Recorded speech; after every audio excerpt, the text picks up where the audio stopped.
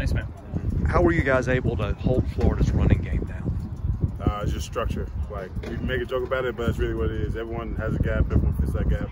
So guys doing their job at a high level. Do you see any similarities between Richardson and Milton?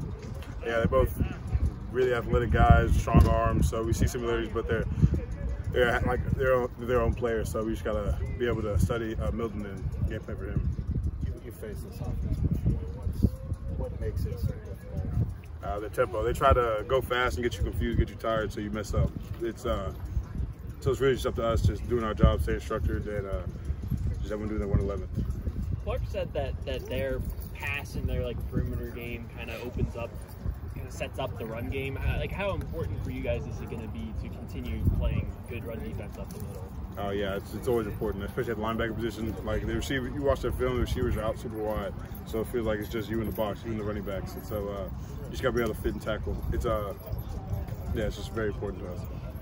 I'm sure you got pro aspirations, but I think you've also got eligibility left. Have you given much thought to whether this is your last go around here or you might come back for another season? I'm just trying to make this bowl game. Gotta just worry about this game right now. Just trying to do what we can so we can get another game.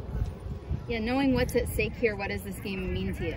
It means everything. Like, this is a playoff game for us, so just be able to have the opportunity to play for another game is just tremendous. So everyone's gonna give their all, so it's gonna be a fun one.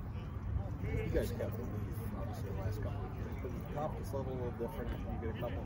Yeah, definitely. So our preparation's been the same, but when you finally get the results, people are starting to get more confidence. All right, maybe we are good. It's what we've been saying all year. So it's just showing up on Saturdays. Do you think you guys got over any kind of mental block? I don't think so. I feel like we were all good.